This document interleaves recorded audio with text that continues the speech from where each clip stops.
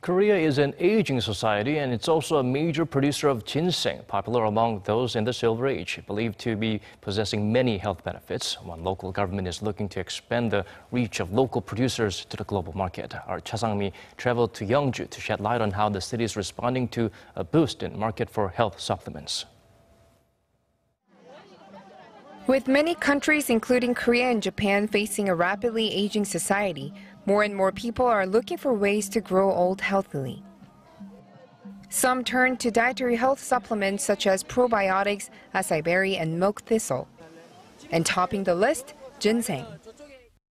The Ministry of Agriculture, Food and Rural Affairs reported that shipments of ginseng and ginseng-related products went up nearly 42% on year to over $1 billion as of 2015. And to keep that interest growing, every year a local government holds this event, the Yeongju Punggi Insam Festival, to globalize the demand for ginseng in the harvest season.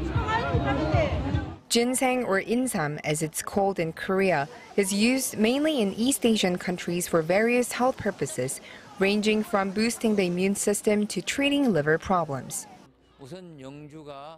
Citizens of our province are known to live longer because of ginseng. And it's not just people, even our livestock are healthier.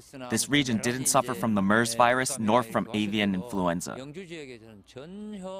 The local government arranges this event in Punggi, a small town in Yeongju, to promote its specialty, and there are many programs for visitors to participate in.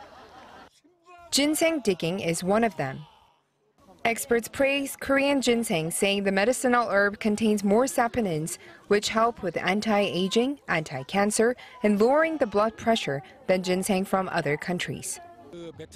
We have a lot of visitors from abroad, especially from Vietnam, Hong Kong, the US, and Canada. Local manufacturers have come up with a variety of products to make the health product attractive to a wider audience. There are hundreds of ginseng products. Our products range from ginseng jellies to ginseng extracts. And with a harsh winter ahead, local producers say there's nothing better than a cup of ginseng tea to keep you warm. Cha Sang-mi, Arirang News, Yeongju.